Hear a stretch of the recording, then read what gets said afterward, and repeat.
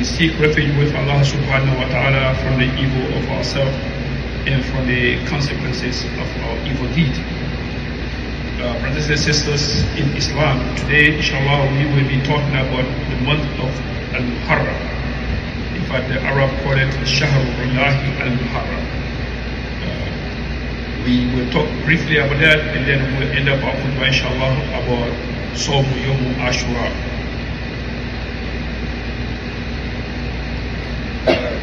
One of the most blessed month is called Shahr al-Muharram. As you guys know, we have 4 sacred months. They call it Al-Ashur al-Hurm. The whole entire month is belong to Allah subhanahu wa ta'ala, but these 4 months, it has extra weight in the sight of Allah. Meaning, if you do good, the blessing will be increased.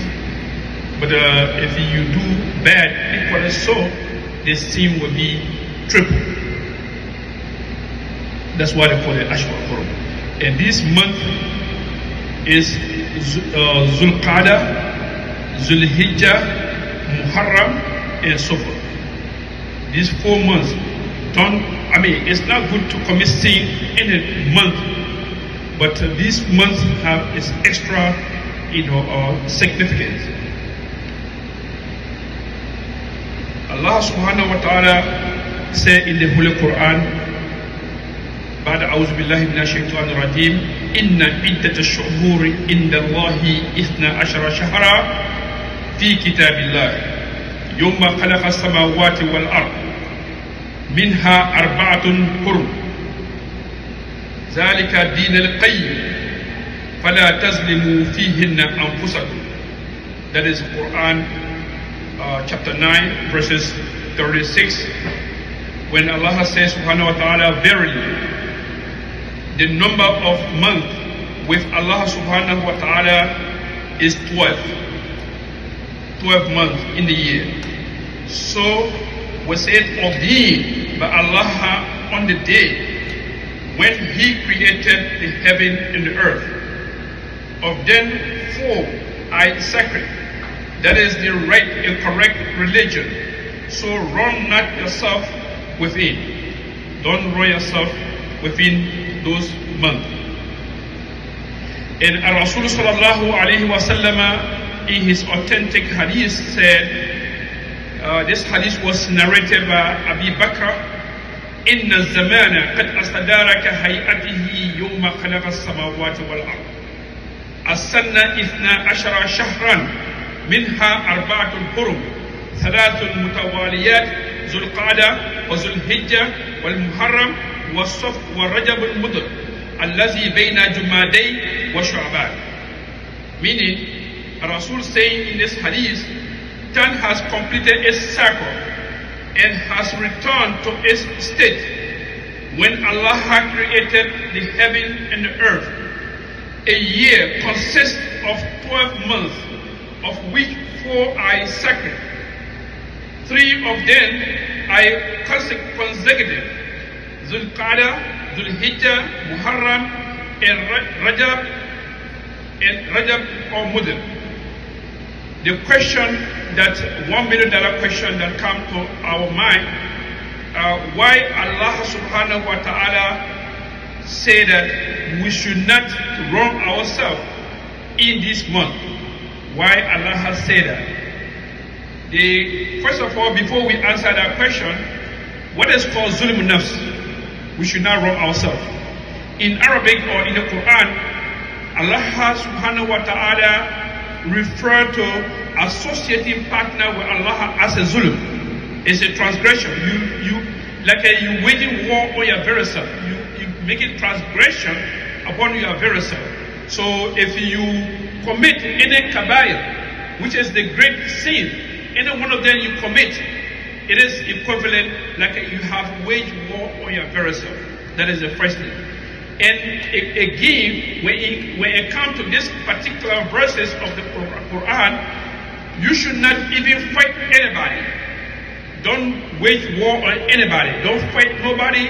don't commit sin. And so this particular ayah gave both the meaning, because these are a sacrament, and then therefore, if it is a sacrament, you should not wage war. Arabs used to fight each other, even prior to the arrival of Islam, they used to fight each other. But when these 4 months arrives, they will cease fire. They will not fight again, despite they were no believer. So when the Islam came, Islam emphasized and Islam recognized it as well. So therefore we should respect this month. And then what is the virtue of the Shahr Muharram? What is the most important? What makes it so important? It is one of the blessings of Allah subhanahu wa ta'ala that every season, after every season of worship, Allah will bring another season. Meaning, we were in the Ramadan and we talked about how important it is Ramadan. The last 10 days is how important it is. Then upon the completion of Ramadan, we saw ourselves in Zulqa'dah. We told you that how Zulqa'dah is very, very important as well. And then when we look, we are in Zulhijjah. We told you that the first 10 days of Zulhijjah is very important, because all the pillars of Islam, you find it in the first 10 days of Zulhijjah. There is a prayer, there is a song, Yom Arafah, there is a charity or zakat, which is like a sacrifice of an animal, and so on so forth. All these 5 pillars, you can find it in the first 10 days. And then upon the completion of the Zulhijjah, here we are in Muharram. And we're telling you that the Muharram, it is one of the sacred months of the year. And besides that, the 10 days of Muharram, it is very important as well, because this month it consists of Ashura. The Ashura fall in the first 10 days of Al-Muharram. So that makes it very, very important. And there is so many narration in the hadith that telling us how important is Muharram. And particularly Yom Ashura. And this month, this Shahr Muharram, this is the month that Allah gave the victory to Sayyidina Musa alayhi salam against the Pharaoh. This month, that is the month that Allah gave the victory to Sayyidina Musa alayhi salam, when the Pharaoh, he was a terror. He was killing people, killing the Jewish people. Any young man born, he would kill them. But then when they born a girl, he was, leave them. So in short, Allah sent a message to Sayyidina Musa alayhi salam to leave Egypt and proceed to what is called right now Israel. And Sayyidina Musa alayhi salam, he was on his way going to Israel, and then Pharaoh heard about the story. Sayyidina Musa, he left with the Jewish people and they are going to Israel. So Pharaoh took his battalion, his soldiers, and they started chasing them. In short, this is the hadith of Rasul sallallahu alaihi wasallam. When as soon the Pharaoh, Sayyidina Musa and his people crossed the river, the Pharaoh and his people, they were still chasing them. Subhanallah. This is a curse. When the curse follow you, no matter what happens, you can't see, you can't hear. This never happened in the history of the mankind, that Allah has split the river into 2. People could even see each other. The Jews, they were walking, crossing, and going to Israel, and according to some riwayah, they were even dusty.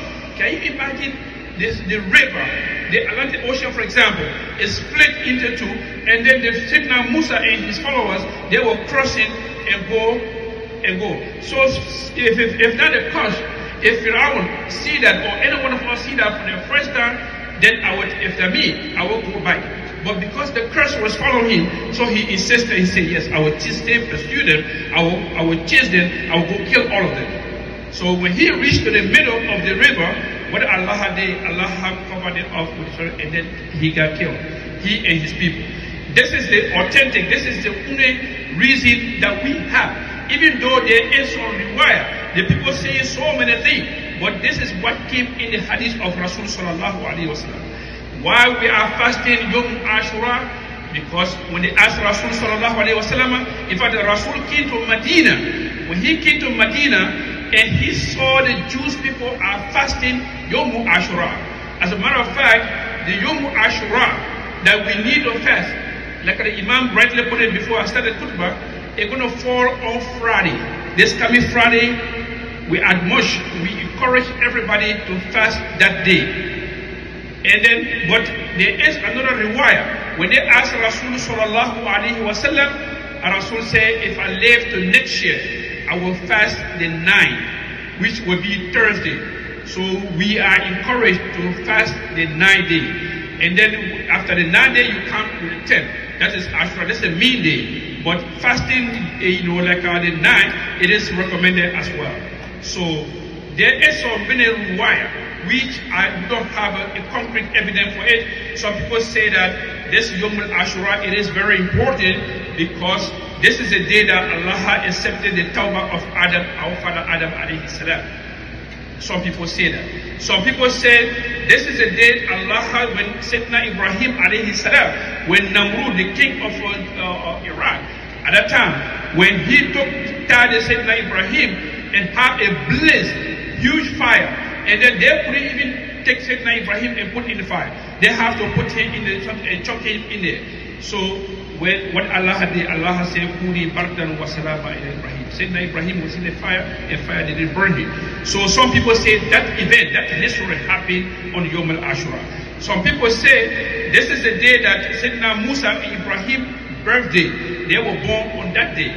Alright. Some people say this is the day when they say Abnau Yaqub, Sayyidina Yaqub, Sayyidina Musa, Sayyidina Yusuf brothers, they put him in the well. That is the day that Allah rescued him from that well and nothing happened to him. There are so many narrations, but the authentic one is the day Allah saved Sayyidina Musa alayhi salam when he was running from Fir'aun to go to what is called right now Israel or Palestine. Like I said, when Rasul sallallahu alaihi wasallam came to Medina, Rasulullah qaddam al-Medina, he saw the Jews fasting this day. So Rasul asked them, why are you fasting this day? So they said, oh no, this is a big day for us, we the Jewish people. Because this is a day our Prophet Musa alayhi salam was rescued this day. So anytime this day reach, we celebrate it and then we fast. So Rasul sallallahu alaihi wasallam said, we belong to Sayyidina Musa more than you. Because we, as a Muslim, we follow all the prophets that passed. So therefore, Rasul asked, he said that I will fast this day, and then I'm asking my followers to fast this day. Having said that, we have come to the first break. Barakallahu li wa lakum fil Quran al-Kareem wa fi sunnati nabiyhi al-mutahhara wa ja'alani wa iyyakum mimman yastami'una al-qawla fayattabi'una ahsana.